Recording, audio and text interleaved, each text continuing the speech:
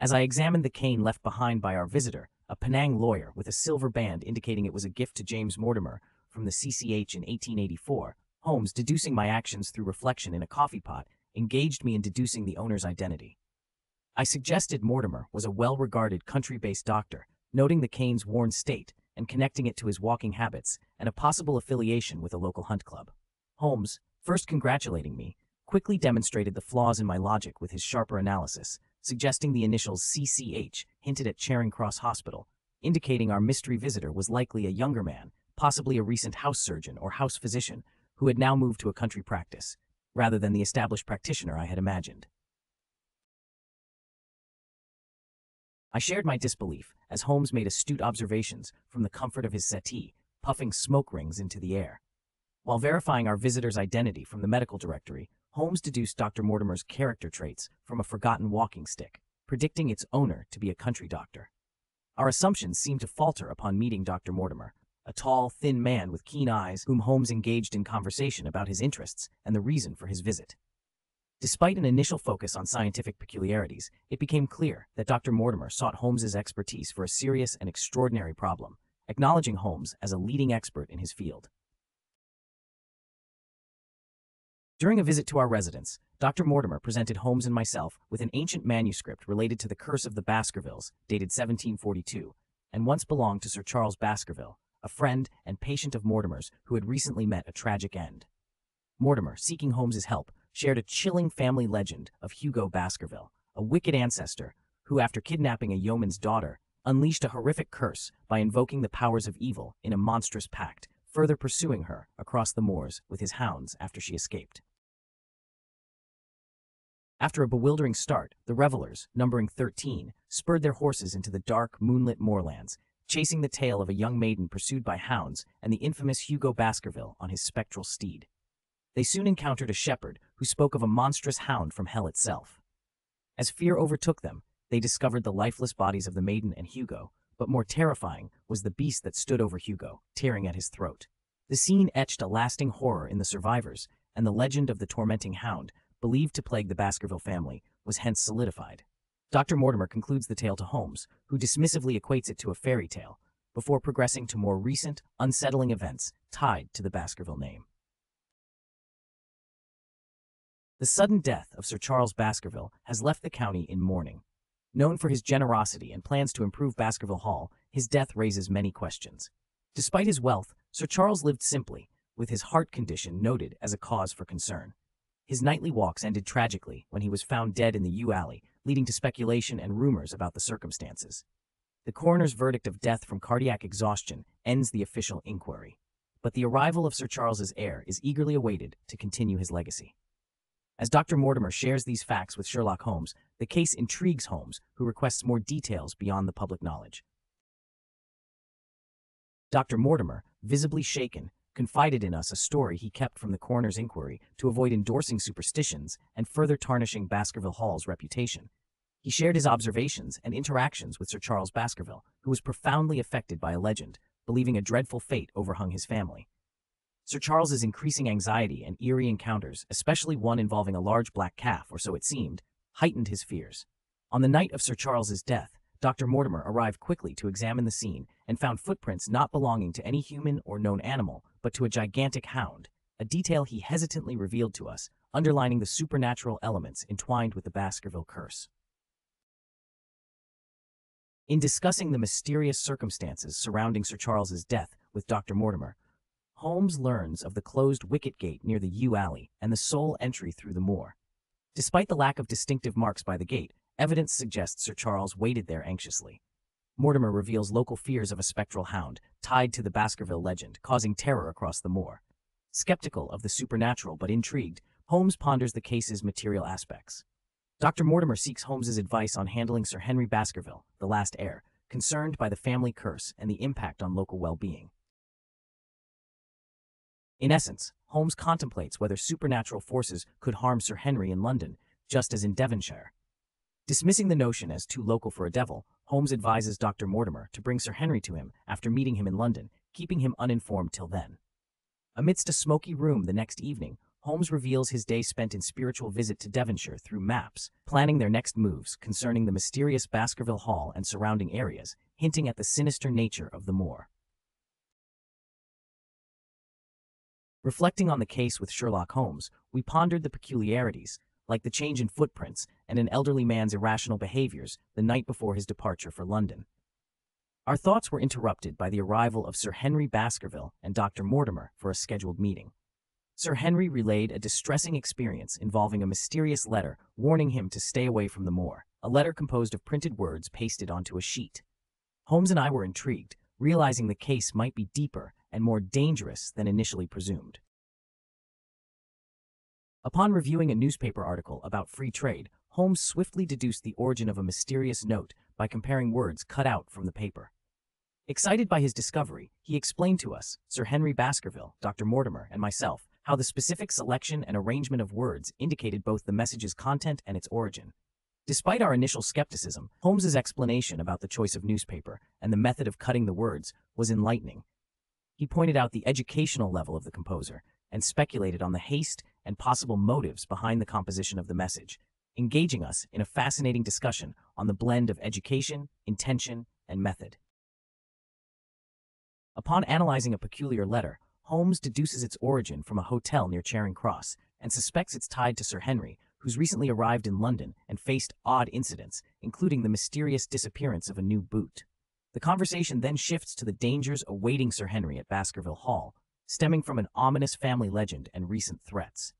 Despite warnings, Sir Henry insists on claiming his inheritance at Baskerville Hall, seeking time to digest the complex situation before discussing further with Holmes and I over lunch.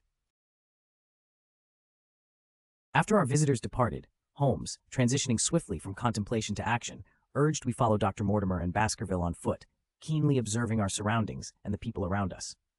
Despite our efforts to remain discreet, our quarry noticed our pursuit and escaped in a hansom cab, leaving Holmes to lament the missed opportunity and ponder the cleverness of our shadowy adversary. Reflecting on the episode, Holmes plans to harness this setback, brainstorming our next move, while acknowledging both the power and the design behind the events unfolding, underscoring the depth and complexity of the mystery at hand. Sherlock Holmes instructs me to search for a specific page of the Times among yesterday's waste paper at various locations, offering a strategy and funds for the task.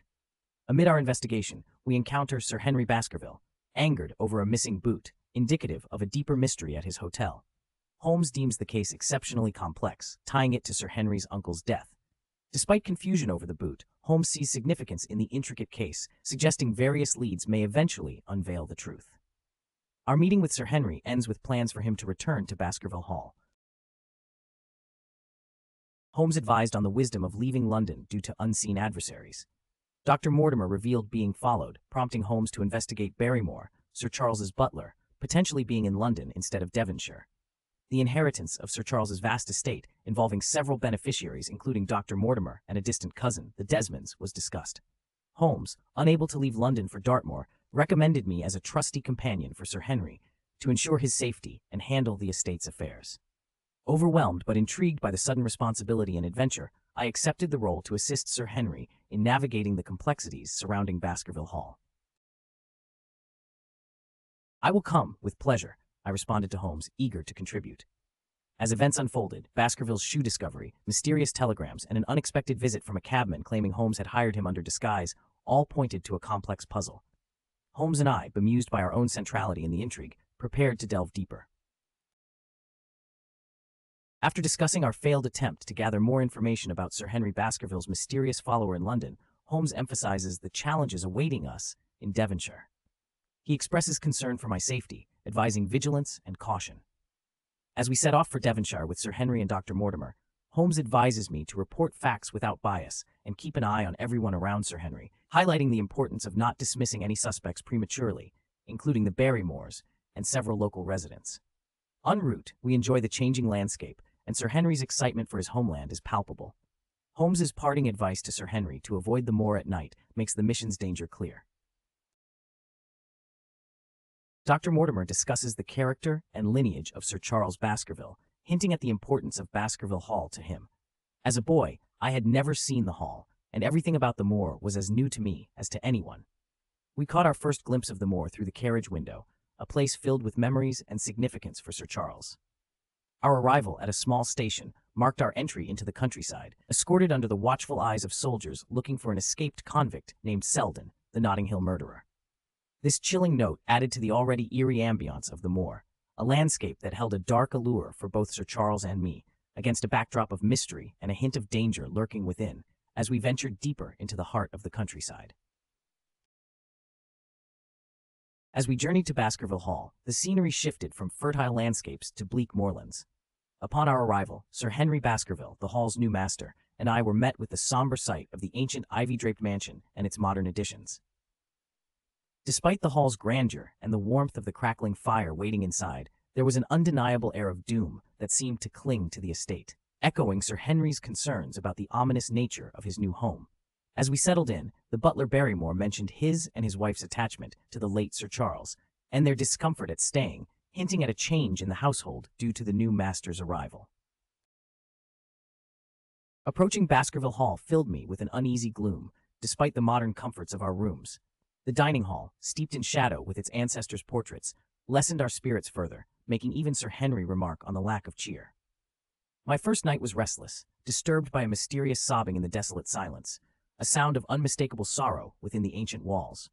Come morning, the hall's appearance softened in the sunlight, lifting our spirits somewhat. Yet, the haunting nighttime sob, confirmed by both Sir Henry and I, led us to question Barrymore, the butler, who denied any such disturbances. His denial, however, seemed suspect, especially upon noticing Mrs. Barrymore's red, swollen eyes, suggesting she was the source of the nocturnal weeping, though her husband had lied. This added a layer of mystery around Barrymore, already clouded by his connection to Sir Charles's death, pushing me to further investigate to report to Sherlock Holmes. After Sir Henry busied himself with papers, I took a walk to a nearby hamlet, meeting the postmaster, who confirmed a telegram was delivered to the Barrymores, albeit indirectly through Mrs. Barrymore, as Mr. Barrymore was reportedly in the loft. My investigations seemed futile, leading to no solid evidence against Barrymore possibly being in London. Amid these ponderings on the motives behind persecuting the Baskerville family and the complexities surrounding Sir Charles's death, I encountered Mr. Stapleton, a naturalist, who introduced himself and discussed Sir Charles's superstitious fears and his tragic end. Stapleton questioned Sherlock Holmes's involvement, which I cautiously acknowledged without divulging Holmes's current engagement with the case. During our walk across the moor to Merripit House, Stapleton shared his extensive knowledge of the terrain, highlighting the dangerous Grimpen Mire and its deadly charm. He warned me sternly against attempting to explore it, mentioning the rare plants and butterflies on islands amidst the mire, accessible only through perilous paths he had discovered.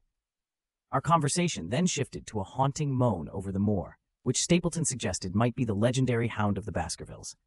Though skeptical, I couldn't deny the eerie atmosphere of the moor, intensified by Stapleton's explanations of the natural and supernatural elements that contribute to its mysteriousness.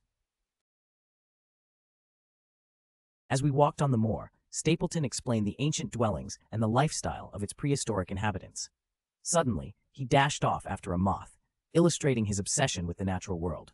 In his absence, I met a striking woman, Miss Stapleton, who urgently warned me to leave the moor and return to London for my own safety, without explaining why. Her warning was interrupted by her brother's return, who mistook me for Sir Henry Baskerville. The brief encounter was filled with tension and undercurrents of unsaid things. Stapleton then led us to Merripit House, a grim dwelling on the moor, where the contrast between the bleak surroundings and the occupant's refinement was stark. Despite claiming happiness, there was a palpable sense of unease in the air. While discussing the enjoyable aspects of his previous role and current pursuits in botany and zoology with me, Stapleton mentioned an epidemic that led to the school's closure and his move. His sister also shared their engagement with nature and neighbors, including their fond memories of Sir Charles and intentions to welcome Sir Henry. Despite my intrigue in Stapleton's collection, the moor's melancholy and a warning from Miss Stapleton hurried me back. She intercepted me to retract a mistaken caution meant for Sir Henry, fearing the family curse and the notorious Hound. Despite her insistence on its triviality, I sensed genuine concern for Sir Henry's safety. Resolved but with lingering unease, I continued to Baskerville Hall, pondering the shadows surrounding us and the cryptic warnings given. In my letters to Sherlock Holmes, I detail the eerie atmosphere of Baskerville Hall and the moor, along with our concerns about Sir Henry's safety and the escaped convict's presence. Our days are filled with curiosity and unease, especially considering the convict's disappearance and our growing worry for the isolated Stapletons. Sir Henry's evident interest in the Stapleton sister adds a personal dimension to our intrigue.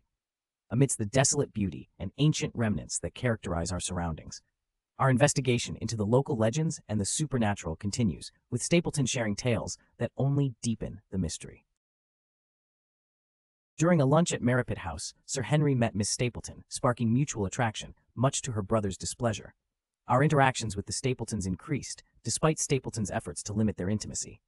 Dr. Mortimer shared his archaeological finds, while we speculated on the eerie affairs of the moor, including scares that have led to death from sheer terror. I've also met Mr. Frankland, a litigious yet affable neighbor. Amidst these developments, we tested Barrymore's presence at Baskerville Hall through a telegram, which brought to light the Barrymores' honesty and Sir Henry's continued trust in them. My interest in Mrs. Barrymore's evident distress heightened upon observing Barrymore's secretive night actions. Despite her stoic appearance, her emotional turmoil hinted at deeper mysteries within Baskerville Hall. One night, aroused by his stealthy footsteps, I discovered Barrymore peering out a window into the moor, an action laden with expectation and secrecy. His subsequent actions and the specific interest in this moorview window suggested a hidden agenda, either personal or sinister. Sharing my suspicions with Sir Henry, we decided that closer observation of Barrymore might unveil the hall's concealed dramas. As we prepared for an adventure, contemplating renovations, and Sir Henry's infatuated yet troubled courtship with Miss Stapleton, I found myself conflicted by Holmes's directive to never leave Sir Henry alone on the moor. Spurred by duty and concern, I followed him discreetly, only to witness a tense and mysterious encounter with Miss Stapleton and her brother, Stapleton, who interrupted their intimate conversation with evident displeasure. Witnessing this without Sir Henry's knowledge weighed heavily on me, especially as Sir Henry walked back in dejection after the confrontation, leaving me to ponder the complex feelings and duties entangled in our quest. Upon my unexpected reunion with Sherlock Holmes, I recounted my journey and observations. Holmes, initially angered by my presence, soon found humor in the situation, despite his failed romantic endeavor witnessed by myself and the lady's protective brother. Holmes questioned his own suitability as a spouse and expressed his bafflement over the brother's aggressive rejection of his courtship. Our perplexity was somewhat alleviated later when the brother, Stapleton, extended apologies and a dinner invitation as a peace offering. Stapleton attributed his outburst to the fear of losing his sister, who was central to his life, confessing his overreaction upon realizing her potential departure through marriage.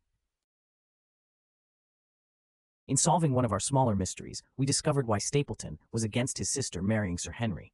In doing so, I also unraveled the enigma of nightly sobs, Mrs. Barrymore's tear-stained face, and the butler's secretive treks.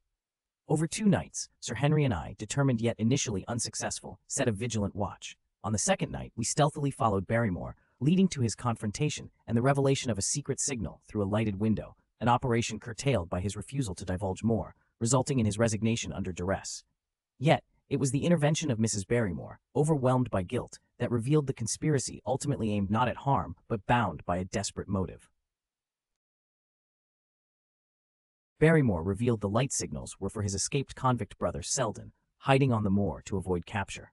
Despite his criminal actions, his sister, Mrs. Barrymore, saw him as the boy she once cared for, driving them to aid him secretly. Sir Henry, initially angered, understood their predicament and reevaluated his judgment. Later, as Dr. Watson and Sir Henry contemplated capturing Selden for the community's safety, they were unsettled by a mysterious, terrifying cry on the moor, which locals attributed to the legendary Hound of the Baskervilles, deepening the night's ominous atmosphere.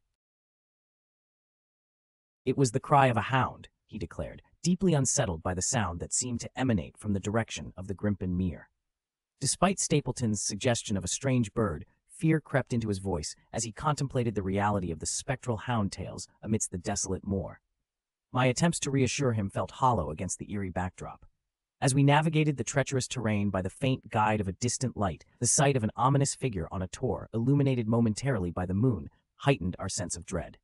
Our pursuit of the convict was dwarfed by the enigma of the moor's haunting silhouette, leaving us in a state of heightened alarm and curiosity. After experiencing strange occurrences on the moor and contemplating the mysteries surrounding us, including the sighting of a mysterious stranger and the haunting cries believed to be of a spectral hound, I am determined to uncover the truth behind these events, putting aside the fears and superstitions.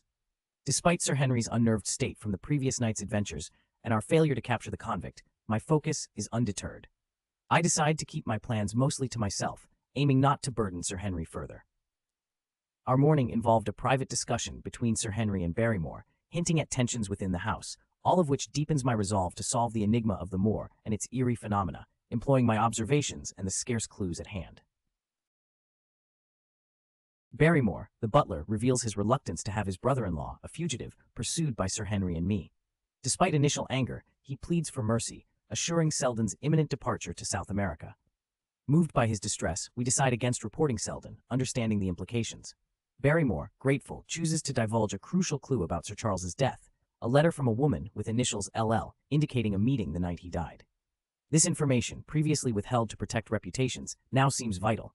I suggest informing Holmes, hoping it'll illuminate our dark case. After reporting to Holmes, I spent the day contemplating the convicts and mysteries of the moor. My rainy evening walk led me to reflect on those lost or hiding in its vastness, including the man I'd seen the previous night. Dr. Mortimer offered insights into Laura Lyons, an estranged daughter involved in our investigation.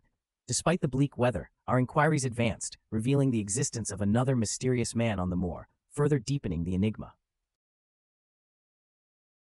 I pressed Barrymore for details about his fears, leading to his belief in a brewing danger on the moor, tied to the unnatural death of Sir Charles and the mysterious nocturnal noises.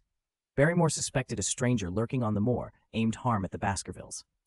Despite his scant sightings, the identity and motives of this gentleman remained unclear, hiding among old stone huts with a boy for errands.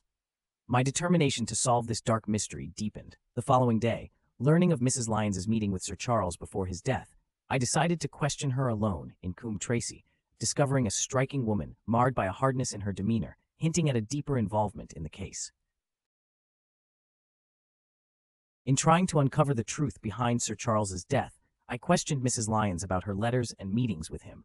She admitted to asking for his help due to her unhappy marriage, insisting on her innocence and that she never met Sir Charles at the time of his death, despite arranging to do so. She claimed her appeal to him was out of desperation for freedom from her husband, and when another helped her, she no longer needed Sir Charles's assistance. Despite her assertions, the depth of her involvement remained unclear. As I pondered over the reluctance of a lady to admit being near Baskerville Hall, suspecting she hid something, my investigation led me back to the moor with its ancient huts as potential hideouts for a mysterious stranger. My determination grew to uncover this person using the sparse clues available, resolving to confront him or wait out his return. Unexpected assistance came in the form of Mr. Frankland, who gleefully shared his legal victories, yet hinted at knowing the whereabouts of a sought-after convict by tracking his food source, a revelation that piqued my concern and curiosity.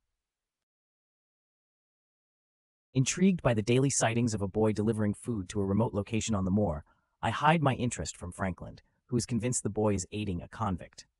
Dismissing Frankland's theory, I focus on tracking the boy myself, believing he may lead me to an unknown person of interest. My observations from Frankland's telescope confirm the boy's secretive behavior. Despite Frankland's insistence on secrecy and his disdain for the police, I set out alone across the moor, following the boy's path to a circle of ancient stone huts where I discover what seems to be the boy's destination. Approaching cautiously, I find the hut empty, my anticipation of uncovering a secret growing.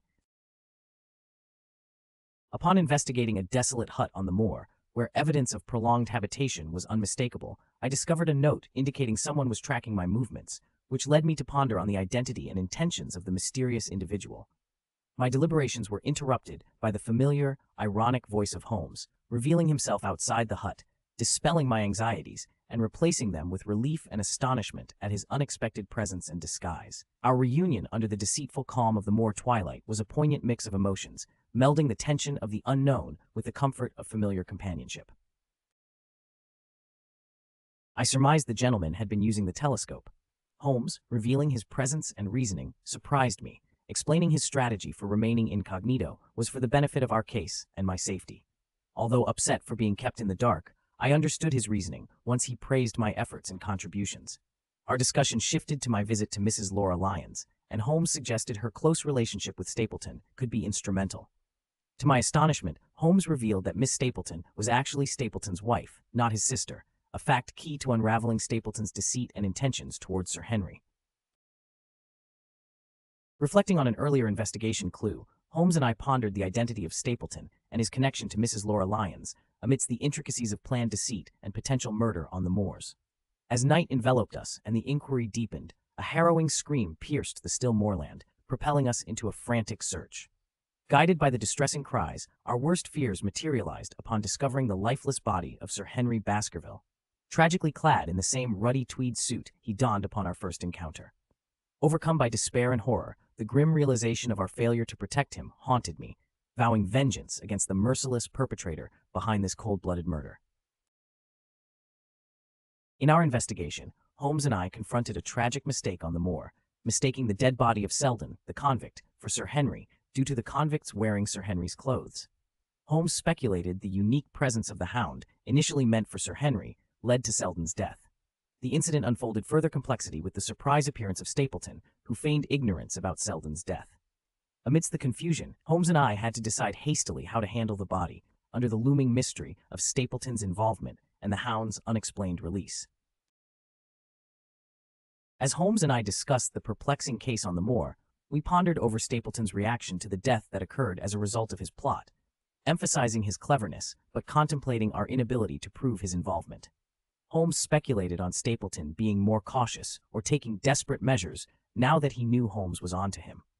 Despite our theories about the supernatural Hound, we acknowledged the lack of concrete evidence to present in court.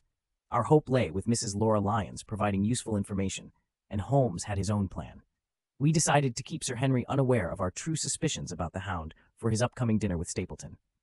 Upon reaching Baskerville Hall, Holmes decided to reveal his presence to Sir Henry, preparing ourselves for the challenges that lay ahead. Sir Henry was eager yet unsurprised by Sherlock Holmes's arrival without luggage. As we filled him in on our experiences, I had the tough task of informing the Barrymores, leading to mixed reactions. Despite a quiet day, Sir Henry mentioned a missed lively evening due to a promise restrained by a message from Stapleton. Holmes humorously remarked about mourning Sir Henry's perceived demise, leading to a conversation about the case's complexity and the necessity for Sir Henry's blind cooperation in solving it. Holmes' sudden distraction by the portrait collection, particularly the image of Hugo Baskerville, showcased his interest in art conflated with the case, speculating on personalities through portraits, especially the benign appearance of the notorious Hugo against his wicked legacy. Holmes cleverly deduced Stapleton's identity and schemes from a portrait, claiming Stapleton as a Baskerville, aiming for the inheritance. Plans were made to catch Stapleton, involving Holmes and I, preparing to leave for London to meet with Mrs. Laura Lyons, despite initially planning to stay in Devonshire. Sir Henry was instructed to stay and walk a safe path across the moor, as part of Holmes's strategic instructions. Despite my confusion and the critical timing, Holmes's laughter and swift actions hinted at his confidence in our impending success. Sherlock Holmes and I were deep into our investigation of Sir Charles Baskerville's death, suspecting foul play involving the Stapletons. Holmes confronted Mrs. Laura Lyons about her withheld information, revealing Stapleton's deception, posing as a single man when he was married. Holmes produced evidence of Stapleton's marriage, prompting Mrs. Lyons to disclose her unwitting involvement in Sir Charles's death. Having been manipulated by Stapleton, she agreed to cooperate fully, convinced of Stapleton's betrayal. As we left her, Holmes mused on the case's progression, confident of solving one of the most sensational crimes of modern times, comparing it to notable cases in history. Lestrade's arrival suggested imminent developments in our investigation. As we ventured towards the climax of our investigation on the moor, Holmes maintained his usual reticence about our plans, casting a shadow of suspense over our final endeavor. Despite the dense atmosphere of anticipation and the heavy London fog we intended to clear from Lestrade's throat with a venture into the crisp Dartmoor air, Holmes's strategy remained a mystery. Our approach to Merripit House was stealthy, under Holmes's directive to minimize our presence.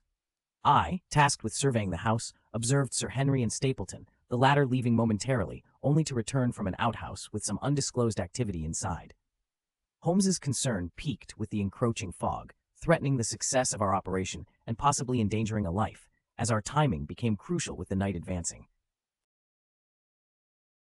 Under a clear night sky, Holmes and I watched the moor, veiled gradually by a crawling fog, as we waited anxiously for our friend to emerge from the ominous silhouette of the house.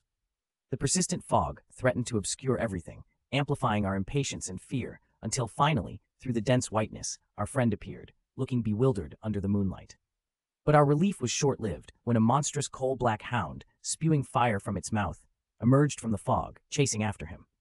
Paralyzed by horror at the sight, we eventually recovered, firing at the beast, which howled in pain but continued its pursuit. Holmes's exceptional speed and timely shots incapacitated the beast, saving our friend who lay shocked, questioning the nightmare he'd just survived. Holmes assured him the family ghost was now laid to rest forever. Before us lay a monstrous creature, a mixture between a bloodhound and mastiff, huge and savage, dead yet still emitting a bluish phosphorus glow that made my fingers gleam in the dark. Holmes identified the substance and apologized to Sir Henry for the ordeal, attributing his survival to our timely intervention. However, we had to leave Sir Henry behind as we pursued our investigation at the house. Discovering no sign of our adversary but finding Mrs. Stapleton tied and mistreated in a room, she revealed her husband's hideout, an old tin mine in the heart of the mire. As the fog thickened, Holmes realized the impossibility of navigating the mire that night, while Mrs. Stapleton, with fierce merriment, hinted at the peril her husband faced alone in the Grimpen mire. Realizing all efforts futile until the fog cleared, Holmes, the baronet, and I returned to Baskerville Hall, leaving Lestrade with the estate. The revelations about the Stapletons struck deep, leaving Sir Henry feverishly delirious. The fog's lift the next day offered path through the morass, revealing the tragedies and secrets Stapleton concealed, including Sir Henry's boot and the remains of the Hound and its victims. Evidence of a desperate flight and a hidden life in the bog surrounded us, yet Stapleton's own fate, presumed swallowed by the mire, remained a harrowing mystery we could only surmise. The saga, fraught with danger and cunning, concluded with the morass claiming its last villain, veiling his end in its treacherous depths. On a raw, foggy November night, Holmes and I dissected his recent successful cases by our Baker Street fire. The discussion naturally drifted to the Baskerville mystery, prompted by a recent visit from Sir Henry and Dr. Mortimer. Holmes outlined Stapleton's plot, from his real identity as a Baskerville and escapee from South America to his scheming to inherit through murder, leveraging the legend of the family hound to target Sir Charles. Stapleton's intricate plan, obscured initially by our lack of insight into his motives, unfolded with clarity as Holmes had pieced together the web of deceit, murder, and attempted usurpation of the Baskerville estate. In a cunning scheme, Stapleton acquires a savage hound and uses secret methods to make it appear demonic, aiming to scare Sir Charles Baskerville to death. Despite setbacks, including his wife's refusal to participate and difficulties making Sir Charles venture outdoors at night, Stapleton manipulates Mrs. Laura Lyons to lure Sir Charles out. On the fatal night, Stapleton unleashes the painted beast, causing Sir Charles's death from a heart attack in fear.